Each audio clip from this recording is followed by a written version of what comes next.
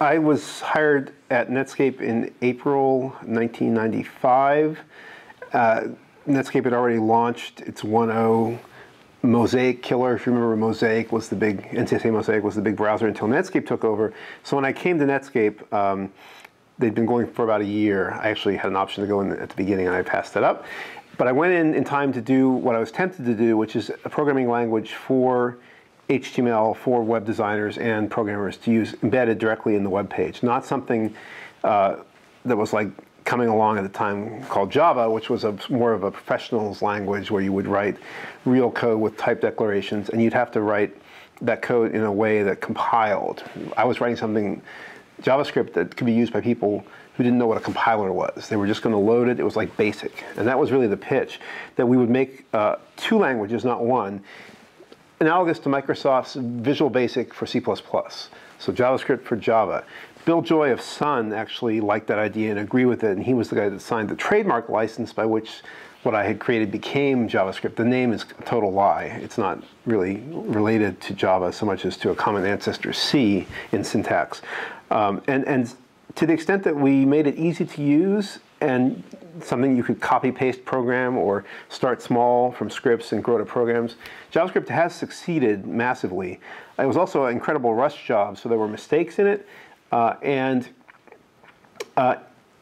Something that I think is important about it is that I knew there would be mistakes and there would be gaps, so I made it very malleable as a language. And that has enabled web developers to make it be what they want it to be, to project their own style of not just API, but almost language pattern on it. And create their own innovation networks, to use Eric von Hippel's phrase, or innovation toolkits on top of it. So it's not a language that tries to restrict you to one paradigm. It's a multi-paradigm language. I mean, there's all these things where a language comes out and immediately trips and falls, and you have to sort of, it's okay the second time, but there wasn't really a trip and fall in JavaScript. Why? So you could say that there hasn't been a version 2, and that's true, because I've tried to work on what might be a big version 2. That was called the 4th edition, and that failed.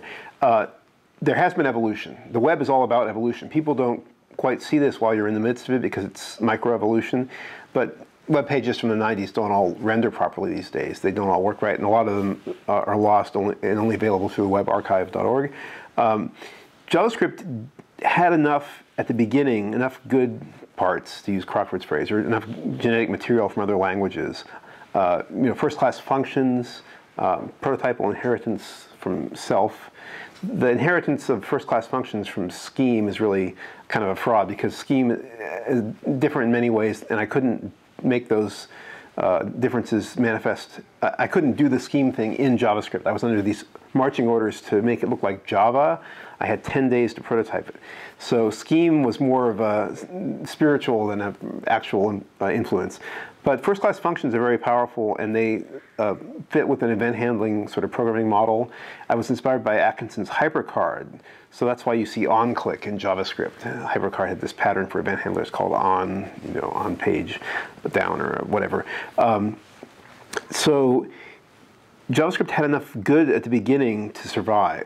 Now, if you think back, though, to the mid-90s, JavaScript was cursed because it was mainly used for annoyances like little scrolling messages in the status bar at the bottom of your browser, or flashing images, or things that popped up windows massively. We could have put in controls for those, and we should have. Eventually, browsers, Firefox kind of championed this, led this automatic suppression of annoyances that made it all much better. And with Moore's law compounding, and with JavaScript getting some evolutionary improvements in the standards process, it became really quite fast enough and good enough in 2004 and 5 to beget the Web 2.0 revolution. That was, I think, tied in with Firefox's retaking market share from IE and developers realizing there was a client side to the programming stack that could be expressive and powerful and could be fast enough thanks to faster computers, mainly. You must have had some training, some kind of I'd done a lot of set of experiences that kind of got to the point where you could pull from Scheme and I had implemented, I was sort of a language buff when I first entered computer science. I was a physics major originally and ended up math computer science when I finally got my undergraduate degree. So I was programming formal language theory applied to recognizing languages, like lexical analysis, parsers, automatically constructed parsers from grammars. I love that stuff because it was all very pretty and clean theoretically, and it still is. It hasn't changed a lot. There's been only one or two innovations since my time in university in the early 80s. So what that gave me was the ability to quickly knock out, a sort of a language interpreter. I could do the parser and the scanner. I could generate bytecode because Netscape wanted to do a server-side embedding in JavaScript, even though it could have been a tree walker or something that interpreted parse trees. I made a bytecode for it, and it was an internal bytecode, not the Java bytecode that's become a handicap for Java, I think.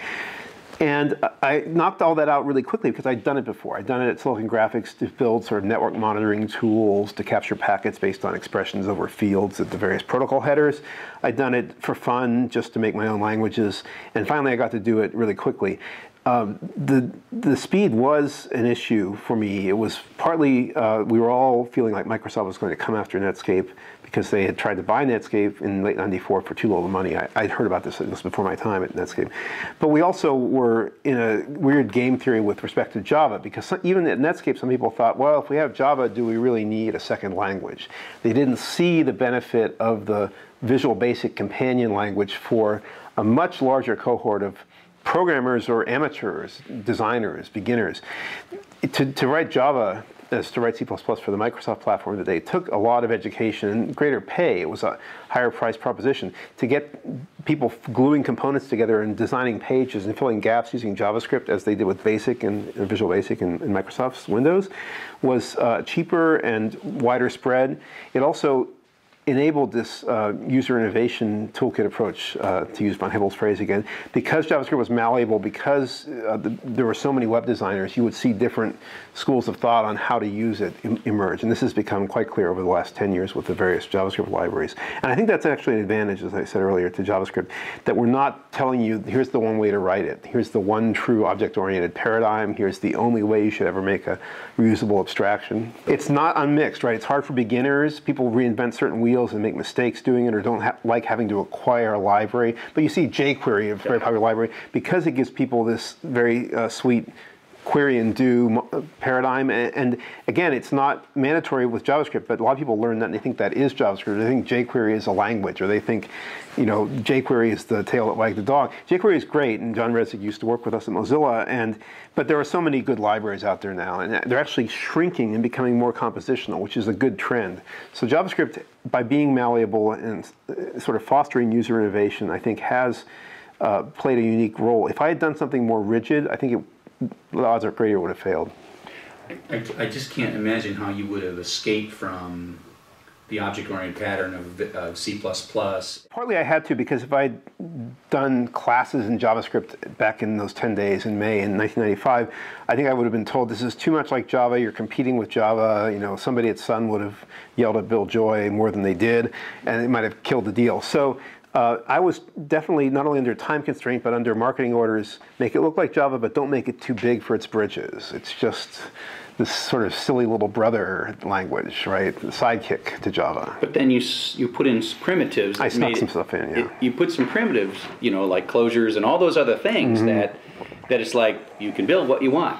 Yes, and that kind of went under the radar for a lot of people, and it wasn't all even there in a good working order in the first release.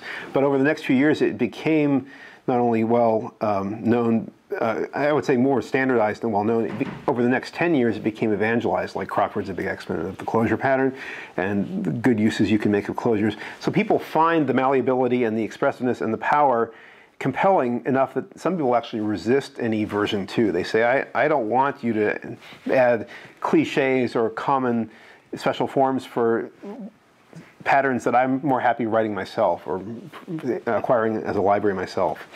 You've created an abstraction that implementers can do crazy things with, right? And people can rethink what the interpreter is really supposed to do. They can. And they can just say, okay, here comes V8. And we thought about a lot of things differently, right? Optimizations that haven't been tried.